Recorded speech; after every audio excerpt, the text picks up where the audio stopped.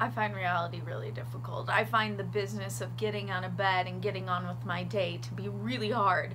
I find picking up my phone to be a mammoth fucking struggle. The number on my inbox, the friends who won't see me anymore, the food pictures and porn videos, the bombings and beheadings, the moral ambivalence you need to have just in order to carry on with your day.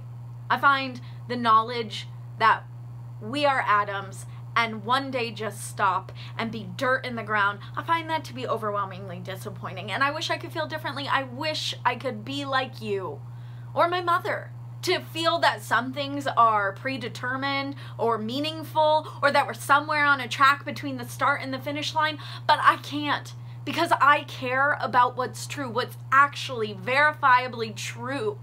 You're able to forfeit rationality for a comforting untruth, so how are you supposed to help me? You're looking at the world through such a tight filter that you are barely living in it. You are barely alive. You know, drugs and alcohol have never let me down. They always loved me.